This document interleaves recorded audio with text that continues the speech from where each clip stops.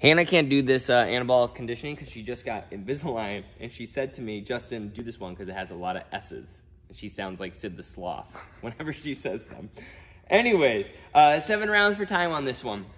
7 sumo deadlift high pulls. Make sure that you guys are keeping that chest nice and upright. And also remember to bring the arms all the way to extension before you shoot the hips back and down. Afterwards, you're gonna have some kind of a push-up variation. All the way at the top is gonna be some ring muscle-ups. Then we also have some ring push-ups and some standard push-ups. When you're choosing your weights or your variation for today, on those 7 rounds, the goal is to keep all reps unbroken. So that means without having to break it up. So make sure that you guys find a variation that's gonna keep you safe and get after it.